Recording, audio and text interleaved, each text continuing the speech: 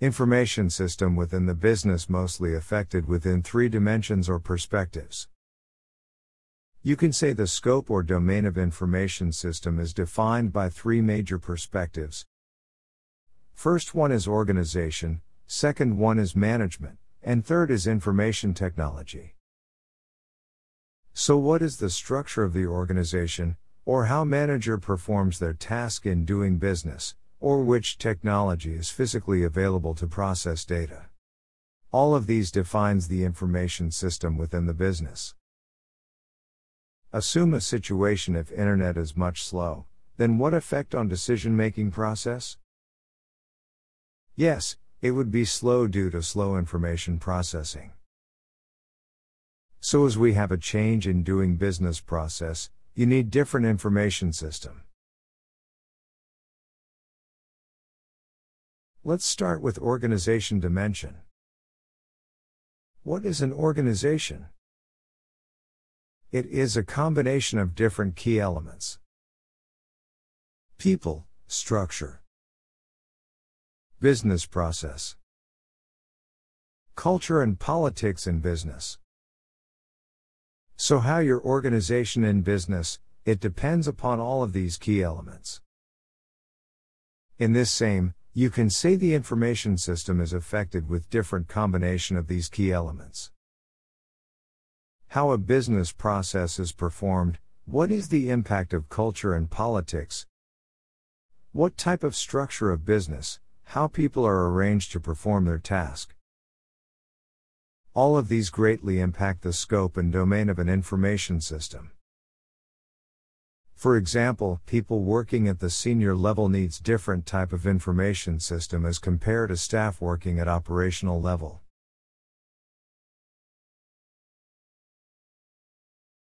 Oh. People. In organization, people are the most important element, who defines the system requirements for a business.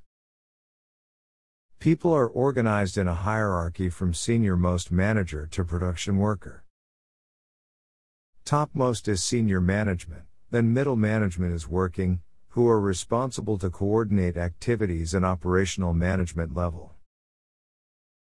Knowledge worker creates new knowledge, and then shared with operational management after getting instructions from senior management. Data worker and production worker are working under operational management. As they have to perform various type of tasks at these levels, so they need a specific information system for their needs. These management levels are involved in various type of decision making. Unstructured decision which requires insight and personal point of view, is handled by senior management. For example, launching a new product. Middle management is involved in semi-structured decisions, which is mixed type of situation. For example, delivery a parcel to other city. Operational staff is doing most the structured decision. For example, count stock of an item in a store.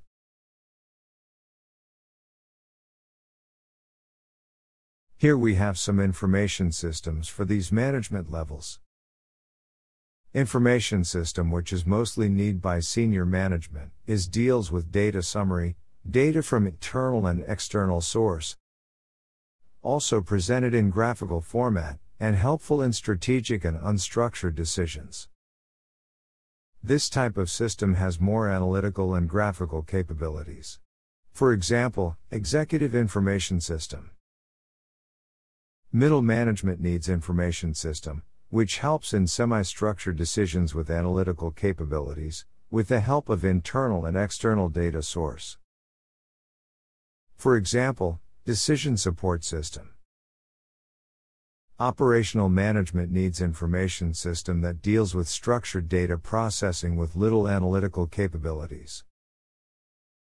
It is front-end system, that is used to capture data in the organization. For example, transaction processing system. Dividing organization in levels is not enough, we have to divide it further. To perform any business operation, it can be divided into 4 functional areas, such as sales and marketing, human resources, finance and accounting, and manufacturing and production. Simply you can say, every organizational level can be divided into these 4 functional areas. In other words, information system that is required to perform any functional area in a specific organizational level, has different data requirements. So we need a unique information system to performing all of the activities in that specific functional area. Well, here we have to learn business process, which is the core construct of any business. It is a unique way to perform activities in doing business. For example, sale of an item, course registration. These activities must be arranged in a specific sequence. Every organization has unique business process and performing those in unique way.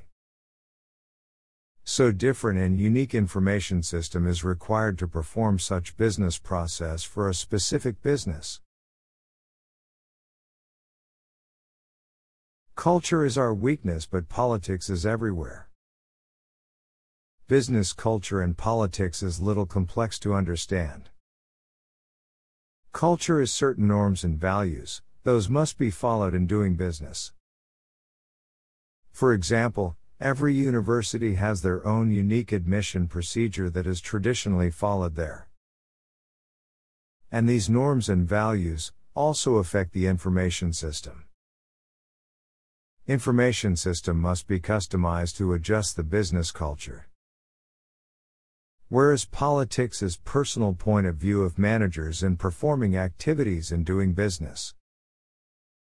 For example, in teaching, every teacher has his own teaching style in teaching same subject. For this purpose, information system has the capabilities to adjust the customized need of each manager. Okay, move toward management dimension on information system. Managers are the core element in performing business processes, so their involvement is important in defining organizational strategy. Unstructured and semi-structured decisions are mostly affected by manager insight and point of views. For this purpose, information system gives number of options, so that manager can evaluate and select the best one according to their point of view. In this way managers creates new and unique ideas or products. Sometimes, managers can restructure the entire organization to run in a different way. So selection and scope of information system is entirely based on the information requirements identified by managers.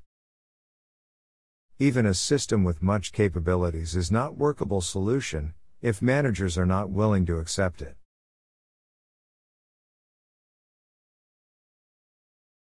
Technology dimension is the real foundation of any information system.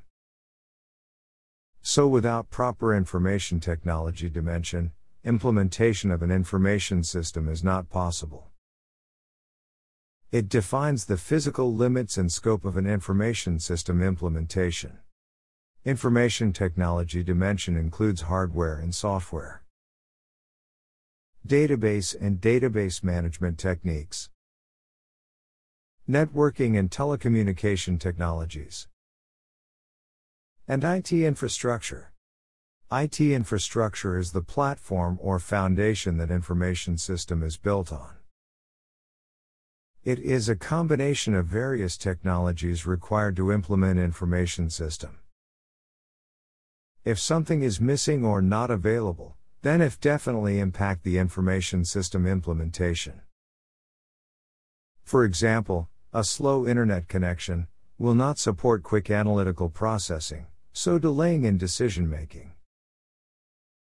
If required software is not available, then that type of data processing is not possible. At last, now we have the clear idea about the limits and scope of an information system in the business. Also understand different organizational elements, and factors those impact the information system requirements.